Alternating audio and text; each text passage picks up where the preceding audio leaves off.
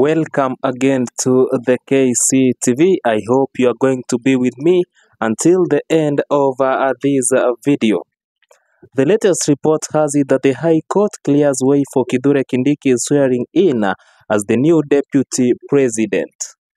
The High Court has dealt Rigathi Gachagua a blow after greenlighting the swearing in of Kindiki as new deputy president of the Republic of Kenya. The three-judge bench led by Justice Eric Ogola, emphasizing the importance of maintaining continuity in the office. A court in Kerugoya had issued controversy orders halting the swearing-in pending the hearing on determination of a petition against the impeachment of Rigathi Gachagua recently. Justice Anthony Mrima has, however, said, one of the three judges who were appointed on the three-judge bench, has, however, said that the Constitution must remain fully operational at all times, and no court order should render any part of it inoperative or dormant.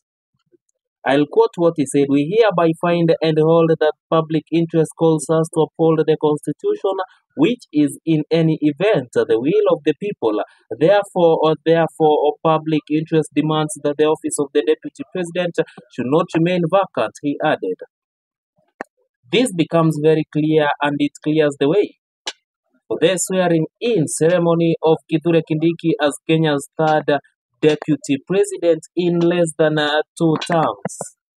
Gachagua layers and lawyers have criticized the ruling, citing that Kindiki was not cleared by the IEBC, the Independent Electoral and Boundaries Commission. Let me just give you how Rigathi Gachagua's lawyers are saying. Elisha Ngoi is saying that it is my humble appeal that this court issues the conservatory order on the basis that there is no clearance that has been issued by the IEBC. Nobody can deny Kindiki that there is no IEBC. If Kindiki is to be sworn in tomorrow, what will be the importance or what will the import of swearing in a person who has not been verified by or approved by the IEBC? Subscribe as we await more updates that I'll be keeping updating to you.